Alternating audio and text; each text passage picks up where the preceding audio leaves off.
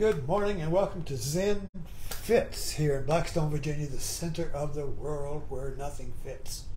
Oh wait, everything fits. That's a Zen Fit. So let's jump right in here. I'm pumped up and fired up and ready to go. Excuse me. Ooh, I just keeping dementia at bay. I just remembered to put on my mic. I keep remembering, the older you get, at least with me, the older I get, the more I forget. But because of my practice, I remember quicker. Anyway, title of this talk is The Horror of Language. The horror of language. Yesterday I talked about and wrote about all morning, very few people noticed, about Apocalypse Now and Zen. Apocalypse Now. What's the Zen of Apocalypse Now? Well, if you follow me, you'll probably get a clue that I'm not talking about Japanese Zen. I'm not talking about a religion, a philosophy, or a cultural tradition, either Japanese Zen or Chinese Zen or American Zen. No, I'm using Zen creatively, and you really have to listen to my talks or read what I write in order to get what I'm talking about, because I don't know. But I demonstrate it every day. So in other words, I'm telling you what Zen is. I'm not telling you what awakening is. I'm not telling you what creativity is. I'm demonstrating it. But I'm not demonstrating it because I know. I'm just being me. So if you're just being you, totally honest you're demonstrating Zen.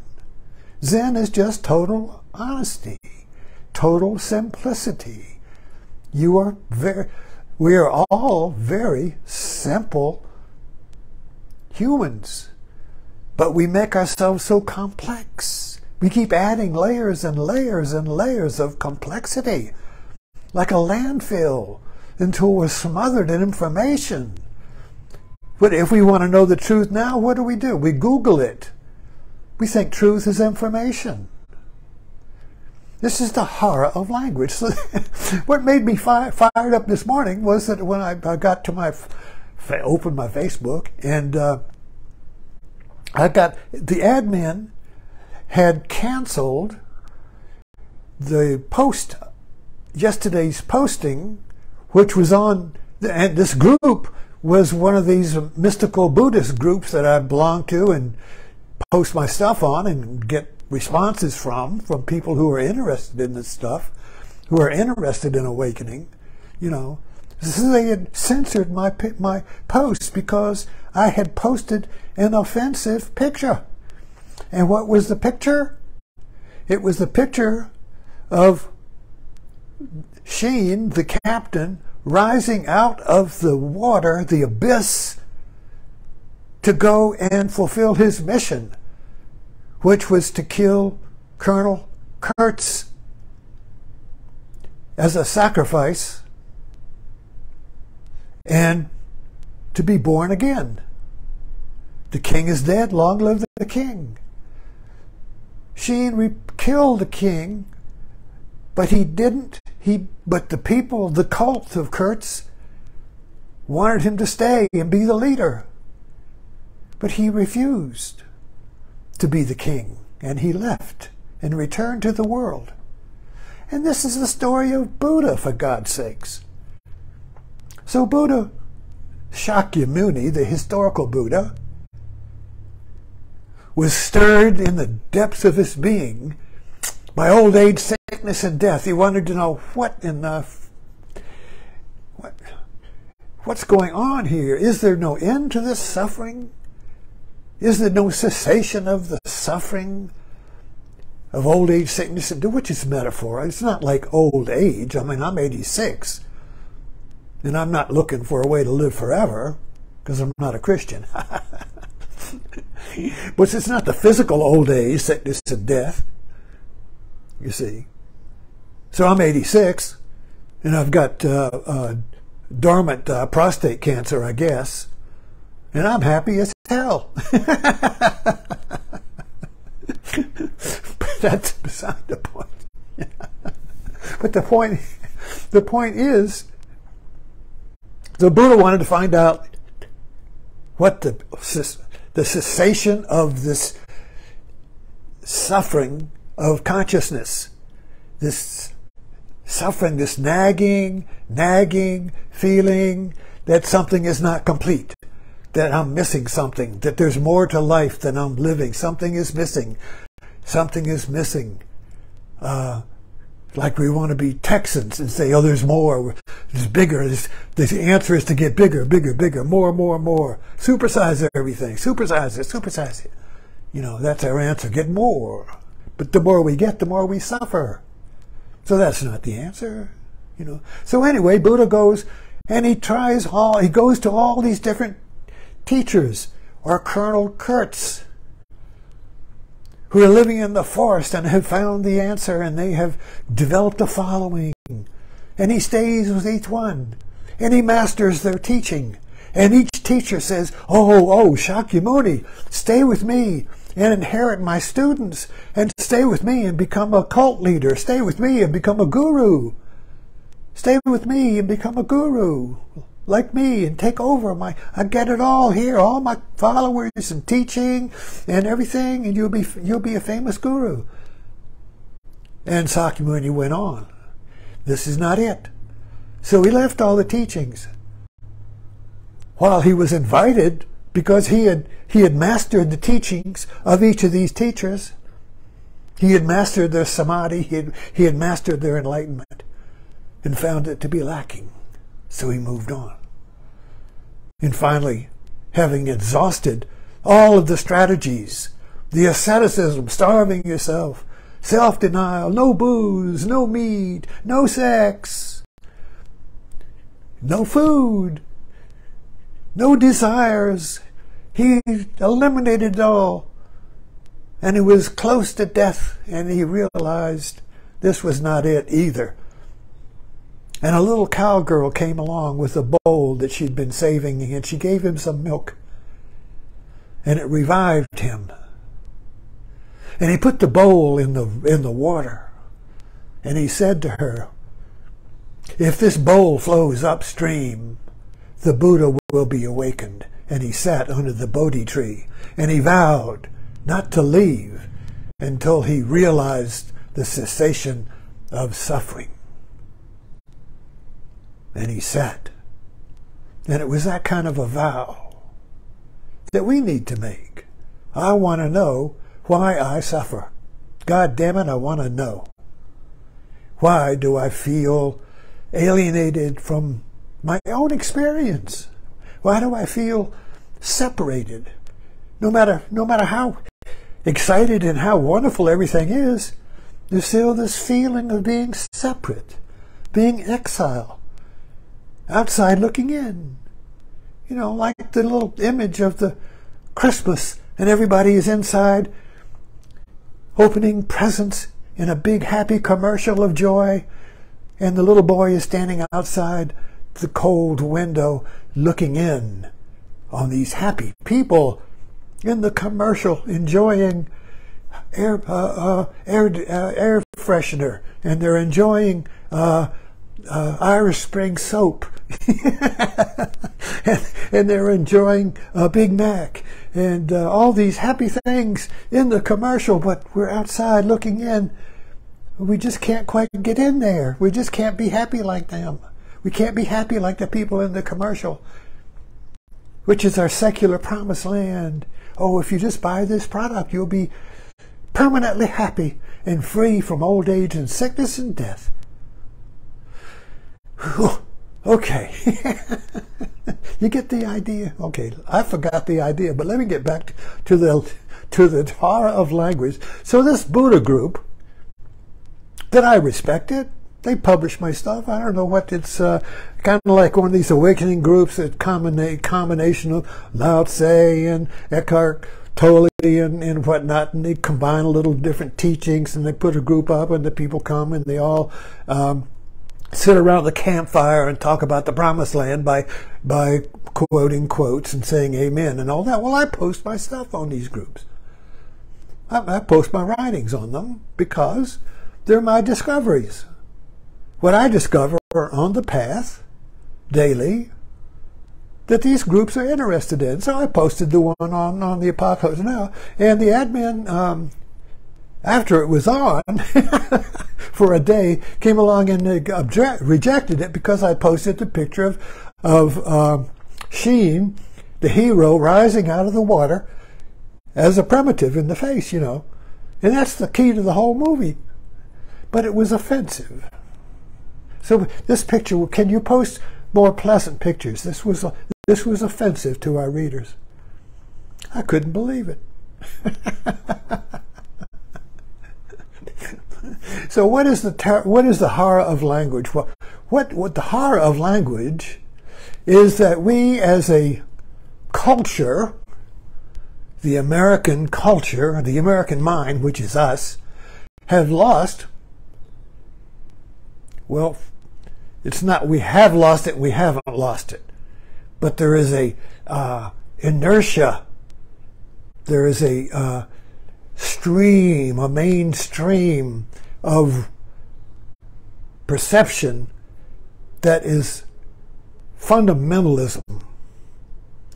Fundamentalism is literalness, is the belief that words are real, is the belief that words are real, and that's where the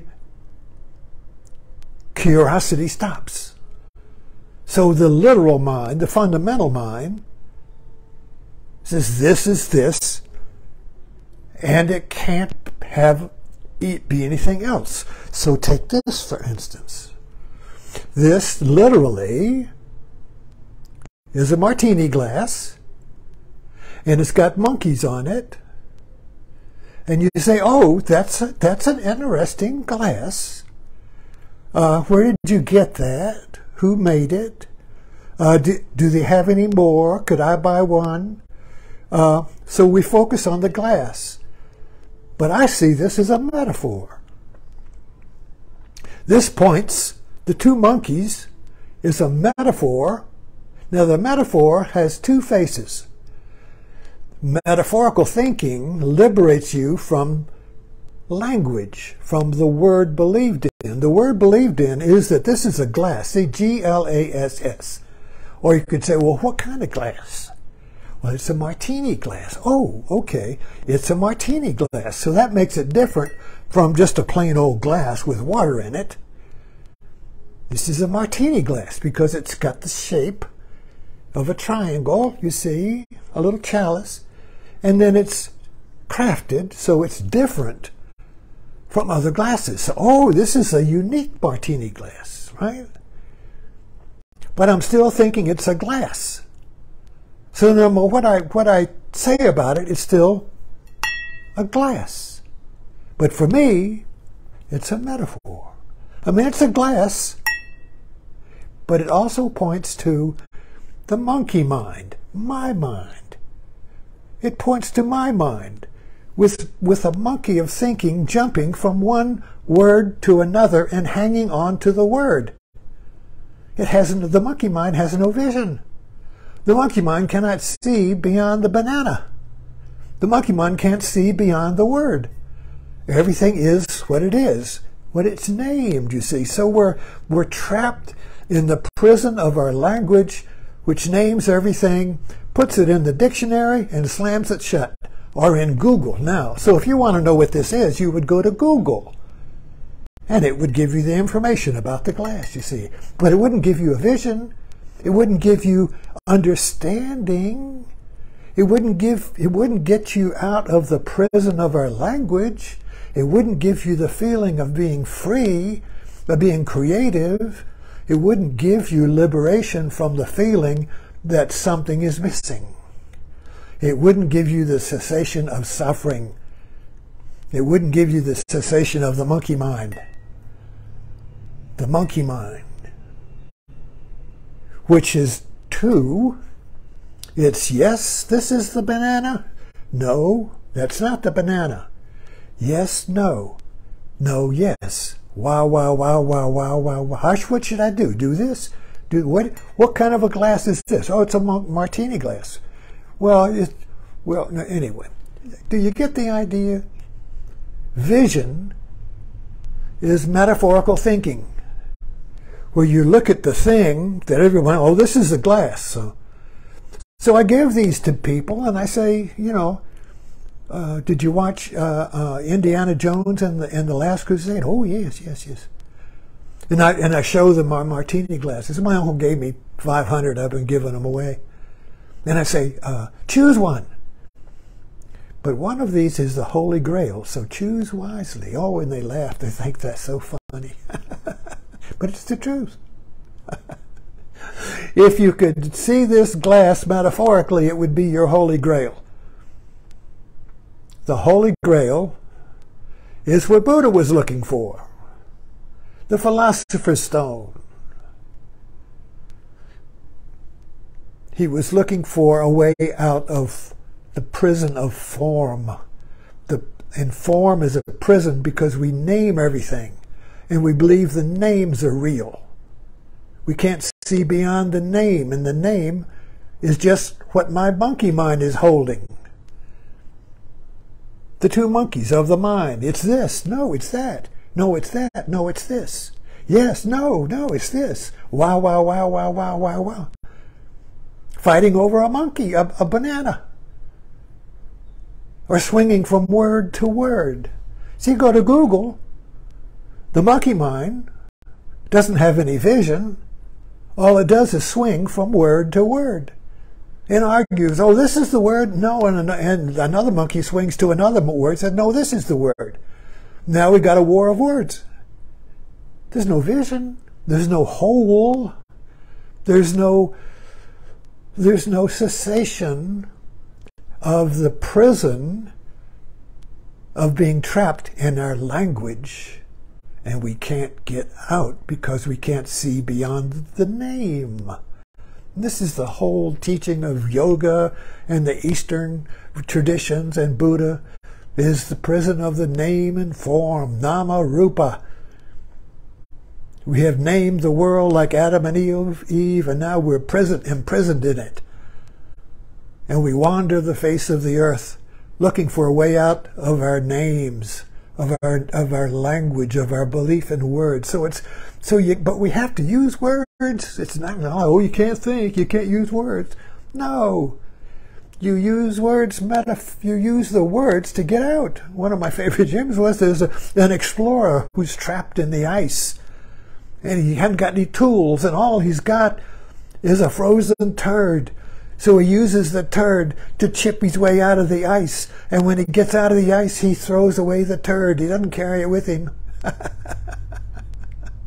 So we use words to chip out of the prison of words, but we have to use them metaphorically. So these poor people in this Buddha group, you see, thought, oh, this is an offensive picture because I don't know what it looks like. This man's coming out of the water and his face is painted. He looks bad. Not seeing the metaphorical meaning of it, the vision of it. They didn't see the context. All we see is the word. All we see is the glass. We don't see the context. So to finish, my uncle spent the last years of his life in Tampa, a photographer collecting martini glasses. Now, literally, he was just an old man collecting martini glasses. But in my mind, my uncle was Sir Percival, the Grail Knight, looking for the Holy Grail. Looking for the Holy Grail in the last years of his life. Maybe this is it. Oh, no, there's another one. No, that's it. And the art galleries, Tommy, we got another martini glass. You go down, maybe spend $50 for the damn thing. Maybe this is it. Maybe this is the Holy Grail. No, that isn't it. Give me another one. Thanks for dropping in. Find the Holy Grail. Find the Holy Grail. And break out of the prison of language. The horror. The horror.